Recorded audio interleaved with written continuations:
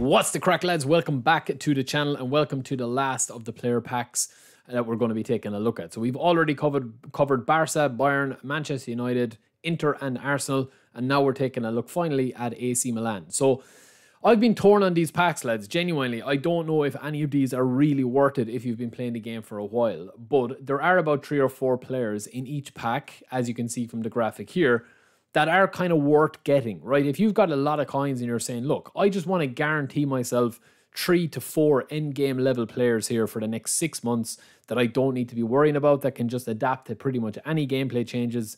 You're going to be able to have Rafael Leao, you're going to have a brilliant version of Thiago, and you're also going to have Hernandez. I mean, a centre back, a left back, a centre forward and a left winger, and you can also play Leao through the middle. You've got a couple of spare parts there as well.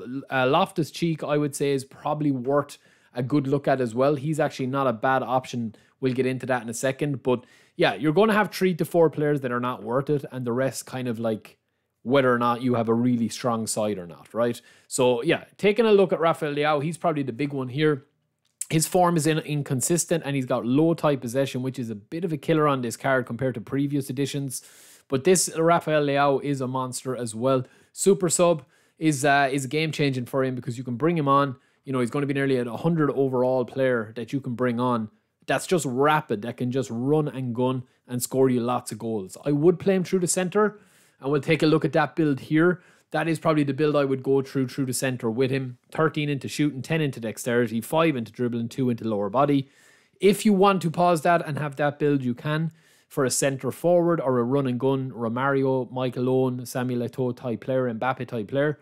If you want to have a bit of a different experience with your Rafael Leao, I would probably peel back a bit on the shooting.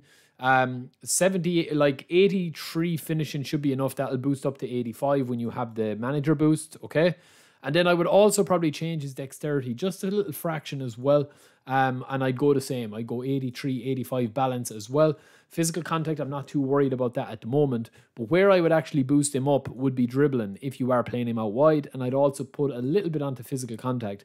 That would be a wing-based build. You have the 95 dribbling, the tight possession and the balance are very, very nice. And you still have the pace and the power, right?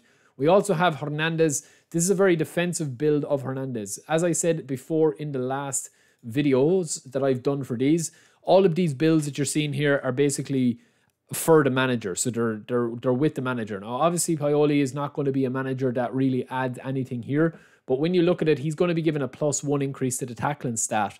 So when you have the likes of Hernandez here, you can actually get that to an 85 with this build, which is going to make a bit of a difference to this card because you're going to have all his defensive stats either at the low 80s or the mid 80s, which is going to be very, very nice. On top of that, you're going to have really nice dribbling for a left back. You're going to have really good stamina and you're going to have 90 speed and acceleration. So it's a very, very, very good card.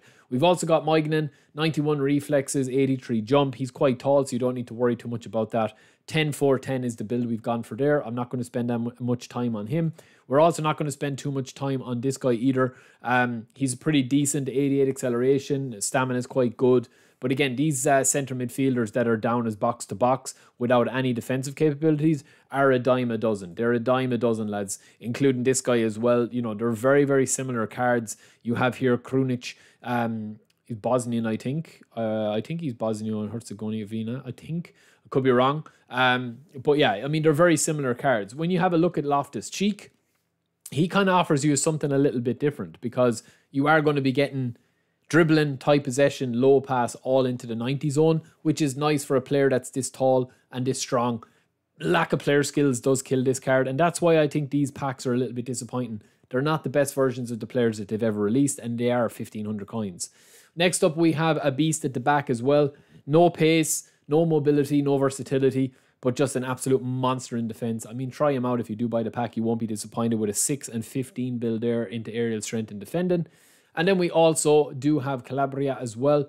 This guy is pretty decent. He's kind of like the rest of the left or right backs that you get. He is attacking base. He's very fast. He's kind of like Davies from the Bayern München pack. 88 speed, 88 acceleration. They'll go to 90. Defensively, he's quite sound as well, so not a bad investment either. Pulisic is actually very surprising. His stats are insane. Ball control, dribbling, and tight possession. That's going to be boosted by a 13. stat upgrade into that. They're all going to be into the 90 zone. He's also going to have 80 finishing. He's also going to have speed and acceleration around the 90 mark as well, with balance is insane. Brilliant left winger. He's arguably better than Leao as a left winger if you're just looking for pure dribble-centric moves and not pace and power. We've also got this guy as well, who is probably the pick of the players that I would say, if you want to play with something a little different. He's going to have his defensive stats all into the 90+ zone. Tackling is going to be 97, which is insane. But he's also going to have speed and acceleration, jump and physical contact with header 86, and blocker, interception, area superiority, and man marking. You give this guy heading, you give this guy aerial superiority or acrobatic clearance, it will be nice, as well as man marking is lovely. Slide tackle will be nice on this card as well. So he's a very, very decent option.